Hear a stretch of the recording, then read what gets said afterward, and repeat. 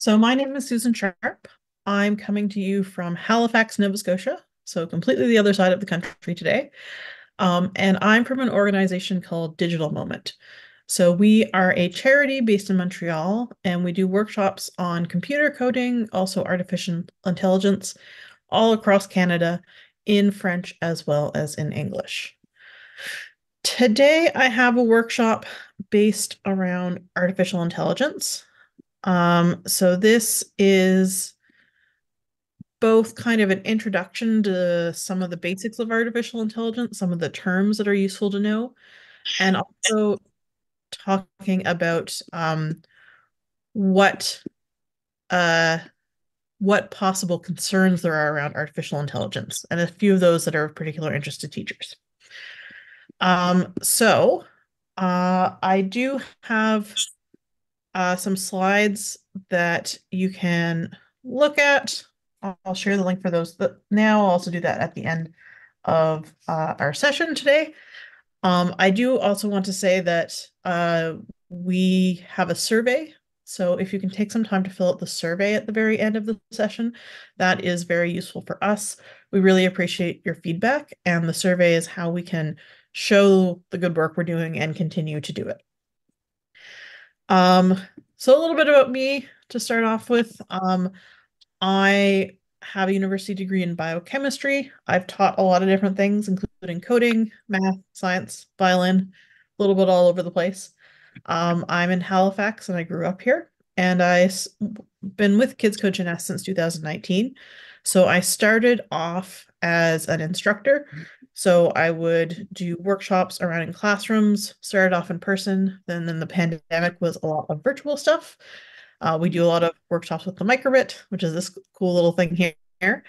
And now I manage our education programs. So that's my introduction on me. What we're going to talk about today is talk about some concepts related to AI so you can have a basic understanding. We're going to explore some hands-on approaches to AI. We're going to consider the impact of the technology, understand some risks, and talk about critical judgment related to AI. So before we jump into all of those things, I want to start with a question for you. What do you know about artificial intelligence?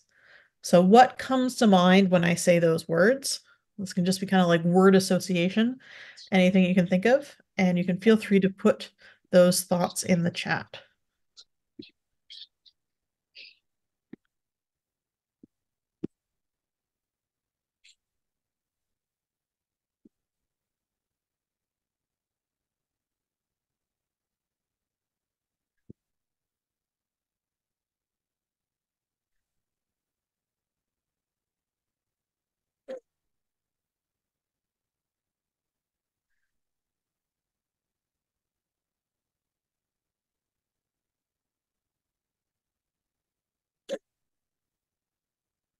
So some interesting words so far, talking about how it's inescapable that students and teachers are already using it. Um, Talking about ChatGPT, which could have an issue of plagiarism, and that it can be a research tool, and it's the future. So that vague idea, yes, I agree. It's the future, which is both exciting and scary. Um, and prompt engineering is a cool idea as well. So all those are definitely parts of what artificial intelligence is.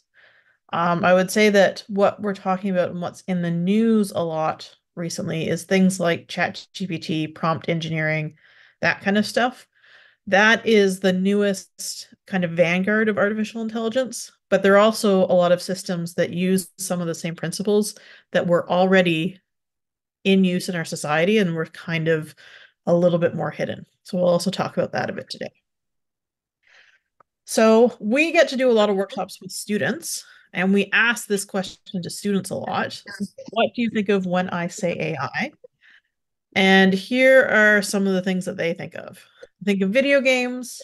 They think of uh, things like Alexa and Siri that are able to answer questions. They uh think of ChatGPT like we did. Things like face filters, various things on their phones, also robots and the Terminator. So good to know that the Terminator is still a cultural reference that most people get. But that's also getting at that idea of scary. So we definitely get the sense that artificial intelligence is something that's out there, that's being talked a lot about, but people don't necessarily understand what exactly is artificial intelligence, what are some examples of it, and how we can interact with it in a way that is ethical and makes sense for us. So that brings us to the idea of digital citizenship. So this is the idea that with all the new digital technologies that are out there, so things like the internet, which makes us much more connected, and this new layer on the internet that we have now of artificial intelligence, is that we want to be good citizens. We want to be responsible, and we also want to have our own personal rights protected. So, from an education point of view, this is going to take a collaboration from a lot of people, from the school boards, administration, in particular the IT personnel and the students. And we want to come together to create a community where people know what they're doing and we can equip the students with the skills they need to become active citizens of tomorrow. So there are lots of concerns around AI. And if you want to have a framework of how to think about these concerns, one great one is the Déclaration de Montréal IA Responsable, or the Montreal Declaration for Responsible AI. And they go through a whole bunch of the different risks. So a few of them I have on this slide. We'll also talk about some of them in more detail later on. There's a risk of discrimination. We have new systems that maybe haven't been tested and maybe they will discriminate against people. We have privacy risks. AI systems need a lot of data and often they try and get our personal data to use it. We have selective exposure. So that's the idea that a lot of times AI systems are what's being used so that you only see certain things, which has implications. A vulnerable workforce, as with automation and other kinds of robotics beforehand, this may replace some jobs, which in some cases may be good, in other cases may have negative consequences. A lack of explainability is a big one. So that's that AI systems often are pretty opaque. They don't actually show how they're making a decision or showing something. And finally, environmental risks, which is the fact that since these AI systems are so complex, they use a lot of computing power. So that's a lot of energy. That's also a lot of materials to make all the computers that are doing the calculations, which are the artificial intelligence. Often that's kind of off on a server somewhere, and we don't think about it very often, but that is still a concern. So that was my whirlwind tour very quickly through three different kind of categories or six different categories of risk that artificial intelligence has.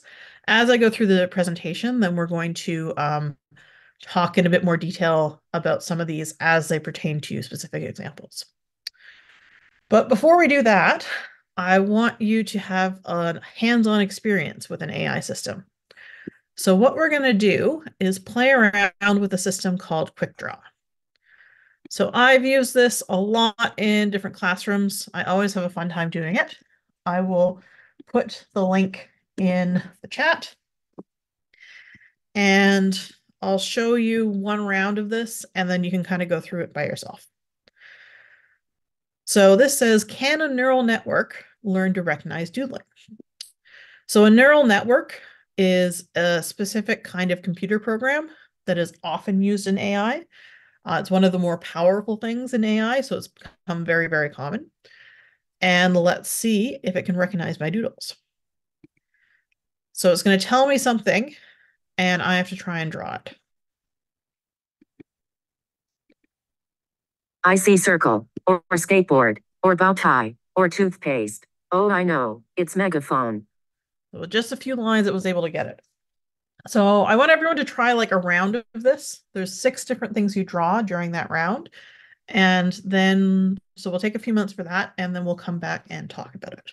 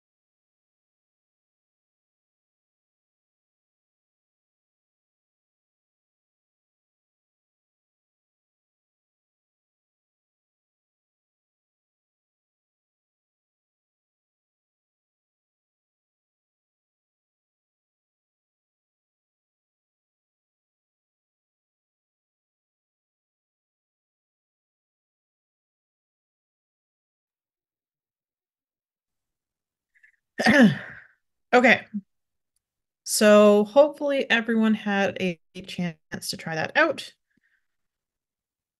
So this is an example of a neural net that's looking at what you're drawing.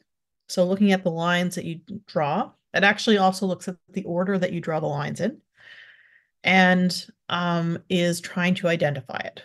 So maybe you've used like speech to text before. That's a similar kind of thing, which also probably uses a neural network where it's listening to the sounds coming out and trying to assign it to a specific word. So saying these sounds sound like match the pattern of this particular word. So speech to text is an example of a system much like this, which a lot of us use without really thinking about it. But the cool thing about this website, other than the fact that it's gamified and lots of kids like have fun just playing again and again on it, is that it actually shows you the data that the system was trained on. So for example, if I click on megaphone here, it will show you what other people drew for megaphone. So most people had a similar idea to me. A lot of people put some lines to indicate the sound. That would have been a good idea. And it also shows you what other things my drawing looked like. So it kind of looked like a tube of a toothpaste. In this particular one, I didn't get anything wrong, which I was kind of surprised because it doesn't really look like a squirrel. Um, so it's also interesting when you get something wrong because it will show you the closest matches and you can see why it thought it was something else. So for example, squirrel, you can see that most people had the same idea of a squirrel for me. They just did a better job of drawing it. I didn't get very far before it answered. And we'll look at diamond as well. So I did get diamond, although some people thought, the other closest words were ice cream or chair. So when we look at diamonds, a lot of people had the same idea as me, kind of drawing that classic shape, although a few people had drawn like a ring with a diamond on it, which is another way of doing it. So this is cool. So you can see a little bit about how the program is looking for patterns. If we go back to the main page, oh, I didn't want to play again.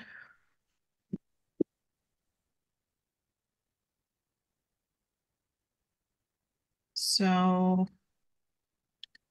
go back to the main page, as well as seeing the data just for what you did specifically. You can also click here and see the data of all the different possible words. So if you look at this, these are all the different possible words that the system was trained on. So those are the possible suggestions that you might get um, while you're playing the game. So you can see all sorts of words. There are about 300 of them, which seems like a lot until you realize like just how many words you use in a day.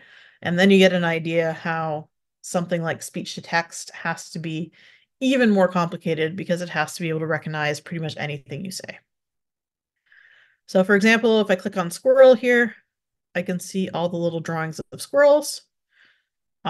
You can see that kind of like it animates how it drew, because as I said before, the order that you drew the sequences in um, matches. So for this particular one, everyone drew basically the same thing. We have lots of bushy tails. Um, it's a little bit tricky to draw just as a doodle, so they're all slightly different. Um, but we can try something else. So for example, here's people drawing postcards. And this one was a baseball bat. So there's lots of options, and they even share their data so you can do something with it yourself if you wanted to. So that is a cool interactive game that kids have a lot of fun doing, and is a really cool way of kind of getting people to think about how data can be used to train a system and things like that. There are limitations to a system like this. So an interesting one to look at is alarm clock.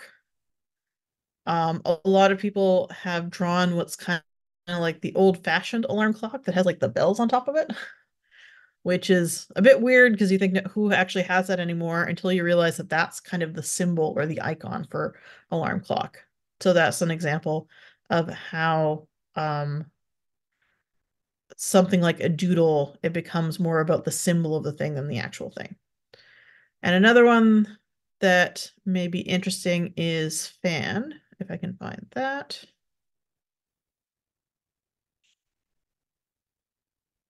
I think they have that here.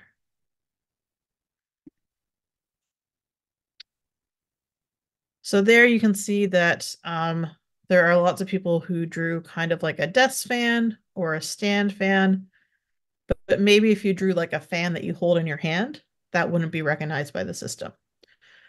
So these kinds of systems also have limitations like that. So that's quick draw.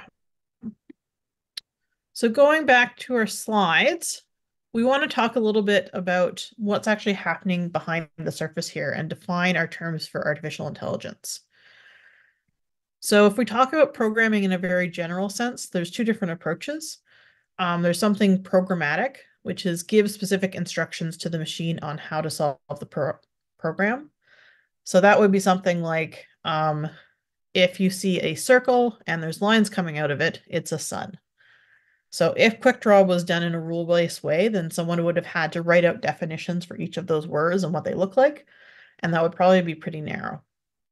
The new approach called machine learning, and what we're is kind of a more specific name for usually what we mean by AI, is that you, instead of coding the computer on exactly what to do in every possible situation, you code the computer so it can learn. And then you give it a whole bunch of data that it learns from. And based on that learning process, it gets what's called a model. So a model is similar to kind of like a scientific model. So you might have an equation that describes some physical property. The model is like the computer's representation of how the world works, how the specific system it was trained on works. And then it can make classifications, make decisions based on that model. So to put that in a little diagram that's nice and simple, we have some training data. So for quick draw, that was thousands of pictures that different people did on each of those 300 words. We have a algorithmic process where the computer learns from that data and creates its model. And then finally, we can give the system a new drawing, which is what all of you did when you were playing along with it. And then it can put it in the right category. So that's our output. It's going to say, oh, I know, it's a cat. It put it in the cat category. Um, so that's why we like quick draw. It's a nice, cool, quick way of doing it. And this kind of three-step process for artificial intelligence is simplified, but it's a really useful way of thinking about it when we talk about a bunch of different examples of artificial intelligence. So you can always think training data, a model that learns from it, and then we get some kind of an output. As I mentioned a bit when I was going through the data, there are always biases. So for example, one of the words is shoe, and the example that they most likely got was this kind of a shoe, but maybe they don't see many high-heeled shoes. So that's an example of the the data may be biased away from one type of shoes, and that will have a hard time recognizing a specific type of shoes. So if we're playing the quick draw game, that's kind of a trivial thing, doesn't make much difference. But if you have AI systems that are making more important Pardon? decisions, like who Yeah, gets I'm going to start. who gets a loan, for example, or which resumes are accepted for a job application, then that risk of discrimination is much more severe. So that's our introduction on kind of what artificial intelligence is, and we want to think about this process whenever we're thinking about a new artificial intelligence system. The other thing that's really interesting about these artificial intelligence systems when they're put into practice is that they can be self-reinforcing. So we talked about the quick draw example. For that particular one, they got a set of drawings, they trained it, and that model is now staying the same for whoever else plays the game.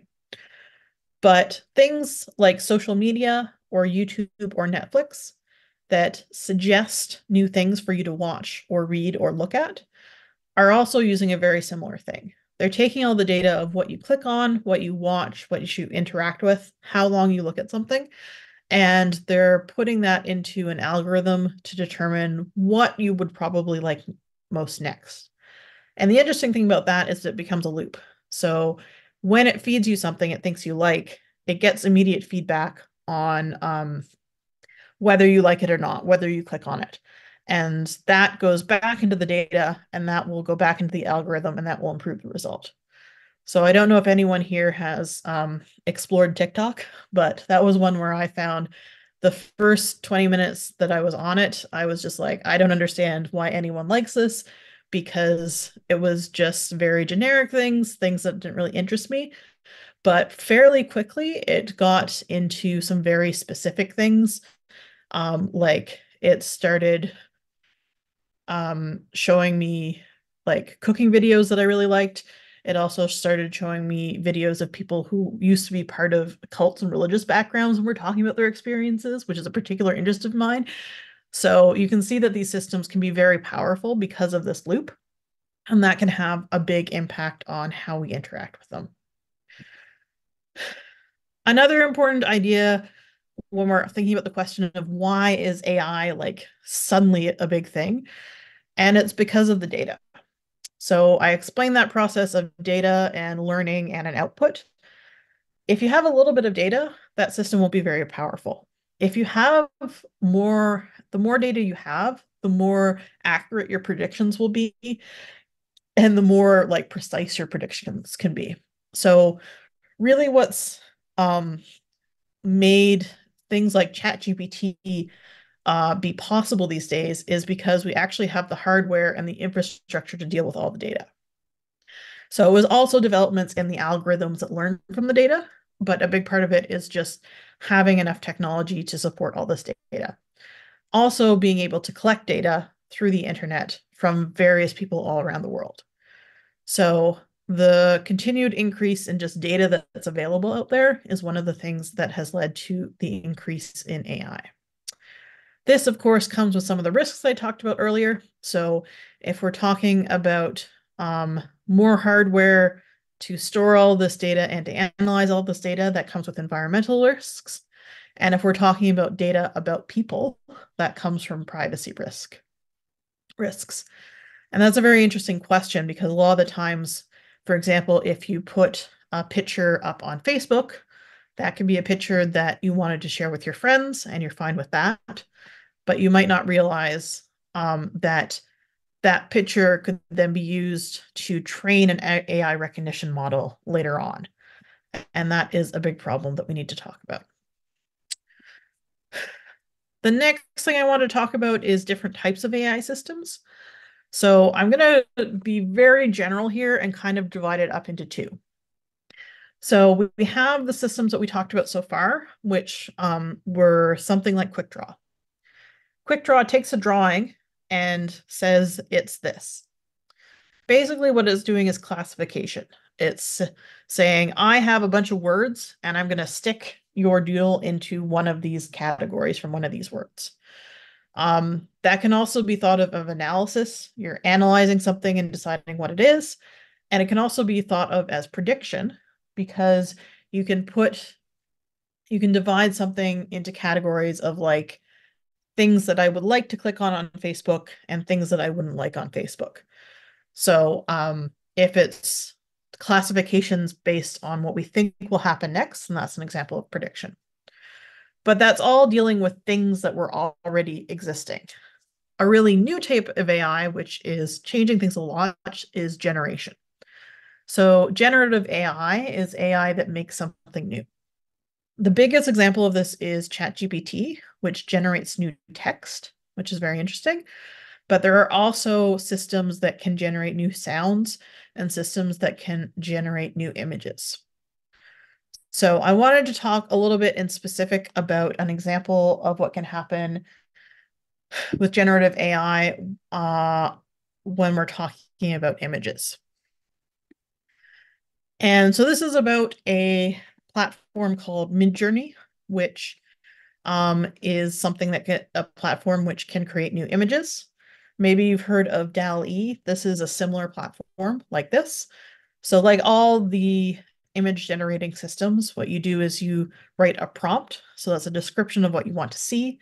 Sometimes it will have something like a style in it. And then it will generate an image for you. Actually, usually we'll generate several images for you because there's a little bit of randomness in the system, and then you can choose what you want. So this is a really cool thing. And I actually have some personal experience with this because we were running a program called the Lunar Gateway Challenge, where we were trying to get students from across Canada to think about space exploration and design their own lunar rovers. So we had all their submissions up on our website, which they're still there. So if you want to go check them out, it's really cool. And someone on our team had the idea that we could take the descriptions the students had and feed them into Midjourney to create this AI rendering of what their designs looked like. So this was really cool because the descriptions were interesting and we were doing something that kids had dreamt up but hadn't actually designed. So it's really something new. And we had this on our website for a while, but after that, there was other people at our company who brought out some concerns. And that was basically that there has been a major backlash in artistic communities against software like Midjourney and other AI image generation sites, basically because when all these programs were being made, they had to be trained on data. They had to get their data from somewhere. And basically what happened is a lot of the companies developing the software just scraped data from the internet. So artists had put out their images on the internet because they wanted to share them. Maybe they were part of a storefront where they were selling their art. And they didn't predict that training for an AI system was even something that was possible until it already existed, until their data had already been taken and it was used to generate new art. So this was interesting to hear about, and it really underlined for me that I had gotten caught up when we were building our website on, oh, this kind of AI imaging looks cool. We might as well put it in. It seems trivial. It seems like it won't work. And I didn't do what I always tell my students to do when I'm doing workshops, which is actually think about how the system is working and also think about where the data is coming from. So when you think about where the data is coming from, if they're generating new images, they must have been trained on lots of um, images from somewhere. It's most likely that they got that from the internet. If they're able to generate images in different styles of different artists, then they probably took the art from those artists. And it's an interesting question because in some ways it's not very different from drawing your own new image. So any artist who's drawing their own image is being influenced by all the art that they've ever seen. But when we're talking about an AI system, it's not like they're understanding what they see in the art and making their own interpretation. It really is more kind of like mashing it together. And there are definitely examples of where the AI image generation seems to be more like a copy paste kind of a situation than in actually creating something new. So, definitely a big reminder that whenever you're thinking about a new AI system, you want to really consider where the data came from and consider how it could be impacting other people. So, um, I'm going to skip a few of my slides because I want to talk about another of the big generative AI systems, and that is ChatGPT. So I'm sure everyone has heard about ChatGPT before. Maybe people could put in the chat whether they've actually used ChatGPT before.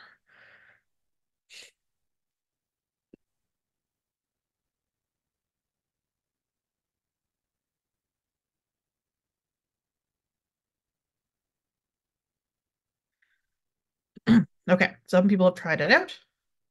Some people tried it to make a workout plan. That's interesting. Some people haven't used it yet. Okay,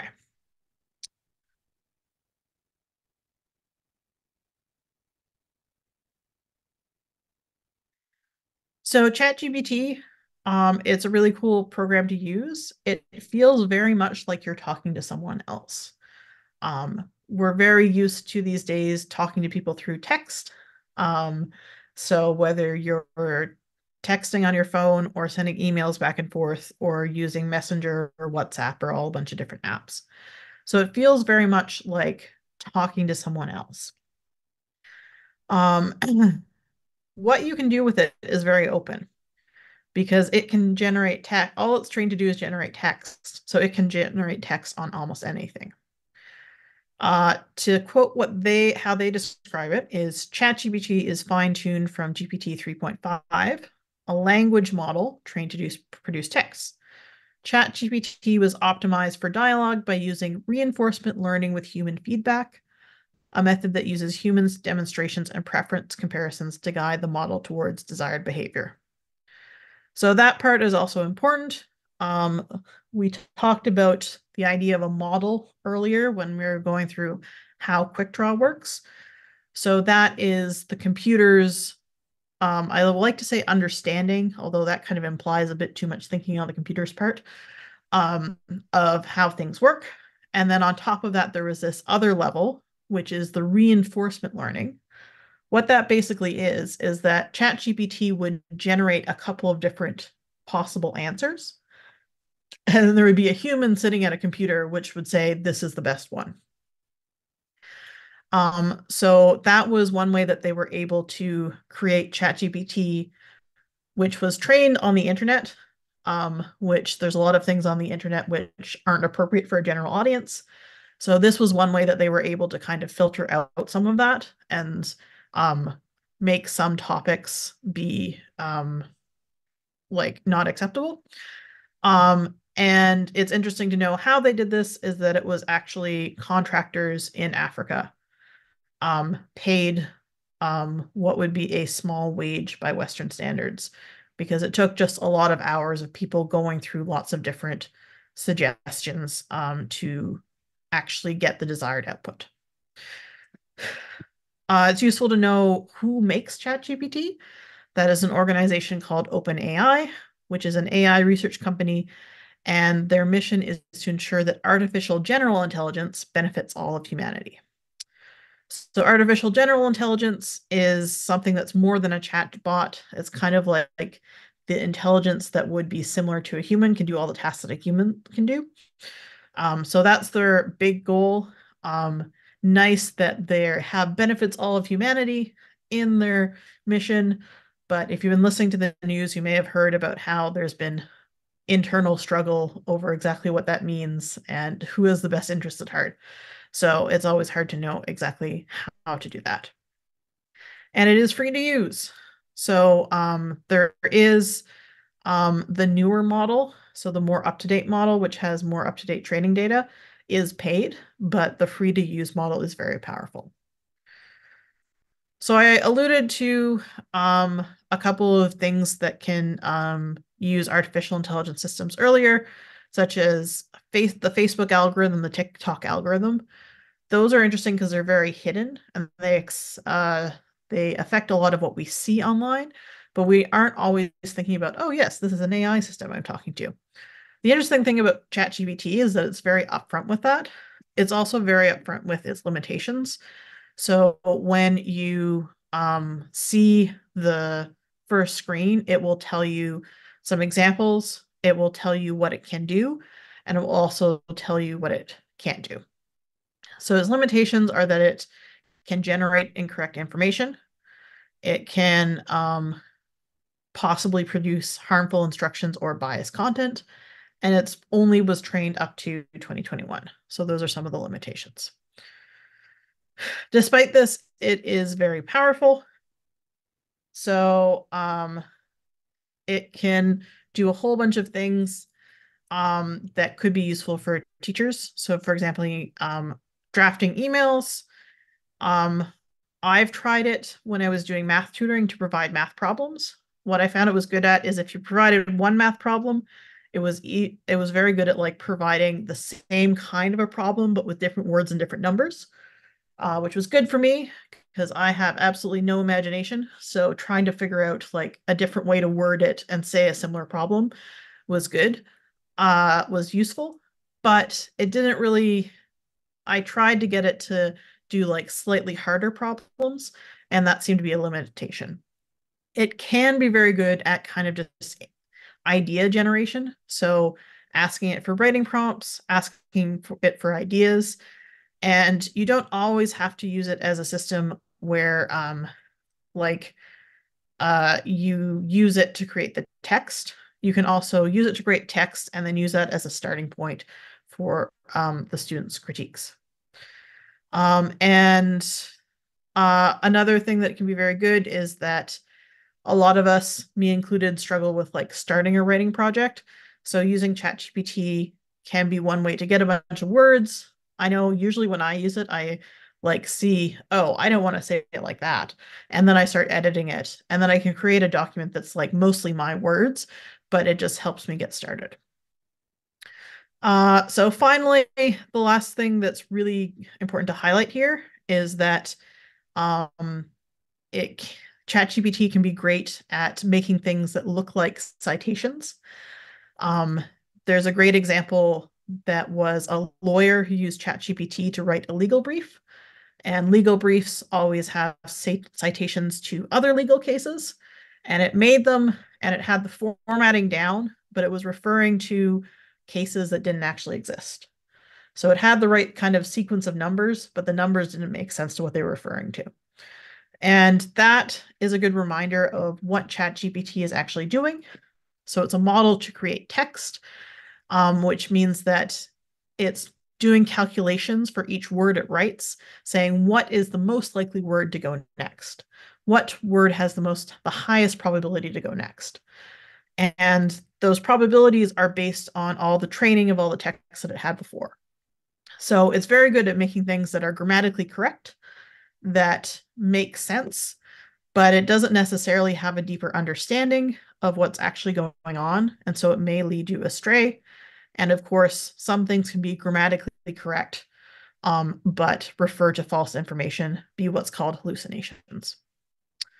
Another example of the limitations is once I was using ChatGPT to write a description of a workshop I was doing, and it had to be under 500 words. So I asked it to write something under 500 words. That is something that ChatGPT is good at doing, which is like doing things within limitations. And then I asked it for a word count, like how many words were in that paragraph. And it said there were 500 or there were 480 words in this paragraph. And then I copied it to a different software and I did a word count, and that wasn't correct. It was a different answer. So this is a good reminder that all ChatGPT is doing is creating text. So it knew what the answer to that question should look like, that there should be a number at one point, and that number should be less than 500, because that was what I asked for. But it didn't actually do the calculation of looking through the words. That's actually a great other example of how ChatGPT, in some ways, makes a lot of human mistakes and is different from other computer programs. So, a computer program, like counting words in a document, is actually something that a computer is really good to do. It's something that's very easy to do using the rule-based programming that I described at the start of the workshop. But it's not something that something like ChatGPT can do well, because it wasn't programmed to do that. So that's just a good reminder of the limitations of ChatGPT and how it is a new tool. It's a tool that's very good for something that up till now computers weren't very good at, generating text. So that makes it seem very powerful, but it is still limited. Um, in a way, it's like a child. Yes, that's one way of thinking of it. And as with anything, it's only good for what it was trained on, and it's only good for the task that it was trained on. I did want to explain a little bit or explore a little bit of how you could use ChatGPT in your classroom. Um, One thing to remember is that this will depend on your students, and I think there is a age limitation. So it wouldn't be appropriate to use in an elementary school classroom. But as an example, I wanted to share with you this case of how AI is being used in a university classroom. So there's linked there a talk by Ethan and Lilac Malik from the Wharton School of Business at the University of Pennsylvania. So this is like advanced university stuff, very different from elementary or even high school, but I think it's an interesting example and an interesting thing to discuss. So they had policies for AI use in their syllabus. So they have a policy up front of this is what the plan is, this is how we're going to use things. And they said not don't ever use ChatGPT, or ChatGPT is plagiarism or cheating. They said, I expect you to use AI in this class. So they're coming at really from the perspective that this is a tool. It's a tool that can make some things much faster. So it's definitely something that we want our students to be able to use. But it's not a free-for-all. There are some restrictions. So first of all, you should know that if you provide minimum effort prompts, you'll get low quality results. Like any other tool, this is something that you have to know how to use. And for ChatGPT, what that usually means is the first question you ask it won't get you exactly what you want. Usually you have to go back and forth a few times. And that's, again, interesting because it's set up like a conversation. So you can, that feels very natural in some ways. So this isn't a case of you can do all your assignments just by copying and pasting the assignment into ChatGPT. You should actually think about what it's doing and try and make the results better. Second point is don't trust anything it says. I've talked about this previously. It's definitely a danger of ChatGPT that because the sentences make sense, they may sound very authoritative. And especially if you're not an expert in the subject, it might sound reasonable, so you might go with it. So it is good at generating text, but it's not good at being a fact checker. That is a step that you have to do separately. And finally, AI is a tool, but one that you need to acknowledge using. So we don't want to mislead people about where this writing came from. And it's good for everyone if people know how different pieces of writing were created and what tools were being used. So that's one example of how AI could be used in a classroom. I do think this is an interesting take from someone who's dealing with older students, students who could probably see the output of ChatGPT and then have thoughts on how to improve it. If you're dealing with younger students who don't have as much experience writing, who might look at the output from ChatGPT and just be like, looks fine to me, or I don't think I can do better than that. That's a different case. So we want to be sure that younger students are still practicing their writing. So what I would say is that comes down to engaging your students and making sure that they know why we're actually assigning particular assignments, what they're supposed to be learning from it, and then that hopefully will illuminate why they're going through that process and what's helpful. So that was my presentation going through the Quick Draw as an example of an interactive AI system that you can use. We talked about some of the various risks from AI. I talked in detail about the two different kinds of generative AI, image generation with the example from Midjourney, and then we talked about ChatGPT, both how it looks and how it works, and one example of a policy that you could use for it. So we do have quite a bit of time left, and I'm definitely happy to stay around for discussion of anything. And I already see a comment in the chat, which is excellent. I will say one thing before I get to that, which is the end of my slides have a bunch of resources. We have lesson plans you can use with your classroom. There are more teacher training opportunities like this and some of our other plans. And we also have a survey. So if you can fill out that survey, that is very useful for us. So I will get the link for the survey in just a second. And I also linked the Montreal Declaration for Responsible AI. So that can give you a more in-depth view of all this. There is also the Guide for Deliberation, which is a little bit more about layman's one. And yes. Susan, do you mind if I jump in really quickly? Yes, go ahead. I'm just going to take this opportunity to say thank you so much for an excellent presentation. At this point, so everybody knows, I'm going to turn off the recording, but we'll go back to the answering of questions. I'm sure there's a few. Thank you for joining us. And once again, Susan, thank you so much for, I learned a lot. This was great. Thank you. You're welcome.